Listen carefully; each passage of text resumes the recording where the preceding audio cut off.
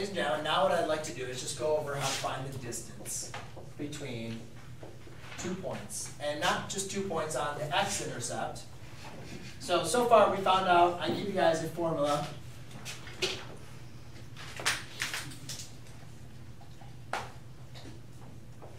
I gave you guys a formula how to find the distance between 2 points on the x-axis, right? Well, what about if I give you a y-axis now as well?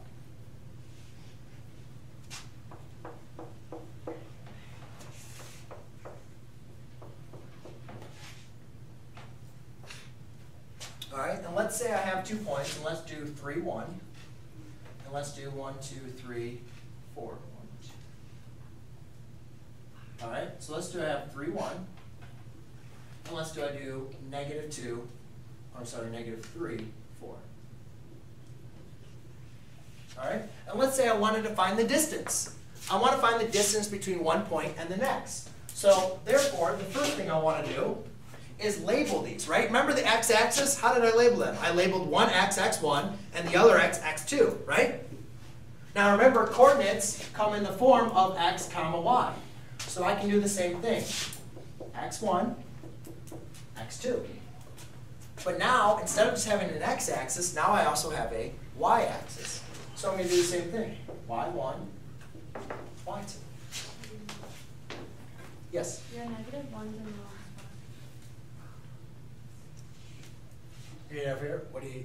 Yeah, wouldn't it be on the bottom? Yeah, it wouldn't be on the bottom. Oh, yeah. I don't know why I wrote negative 1. It's a positive 1. Sorry. Thank you. All right. Did everybody see that? So when we talked about the distance, what we determined. Yes, Sarah? Oh, no, you got it. Okay. What we determined was the absolute distance. Remember, was the absolute value of the distance, the subtraction of our two terms, right? So what we have is, if I wanted to find the distance, we're going to have x2 minus x1, and then we have y2 minus y1.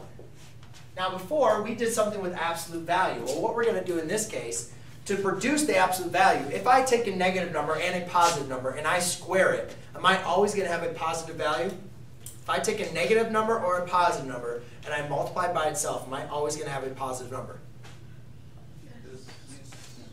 So to find the distance formula, which we will learn later where it comes from, I just want you guys to be able to write into there. So let's go and look at our example, because this is the distance formula for when we have 2 points. So therefore now, let's just plug in what we have. So to find the distance, you just take x2, which is 3 minus negative 3, squared, plus y2, which is 1 minus y1, which is 4, squared. Well, 3 minus negative 3 is 6. 6 squared is 36. Plus 1 minus 3 is going to be negative 3. Negative 3 squared is 9. Equals the square root of 45.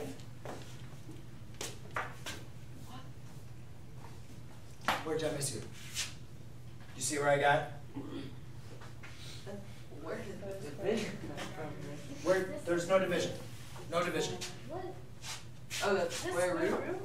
That's the square root, yes. I'm gonna show you next chapter where we got that. Oh, wait a minute. That's 6 squared. Thank you.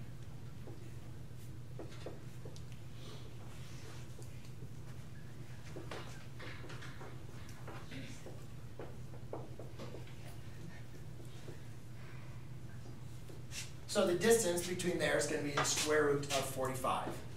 And if you guys want to simplify that a little bit further, that'd be 3 square root of 5. But we'll get to that in later. All right, so that's how you find the distance. Ladies and gentlemen, the main important thing is making sure you have this formula set up. And we will go back to that formula again. But for right now, I just want you guys to have that written down. Yep, you wrote it down.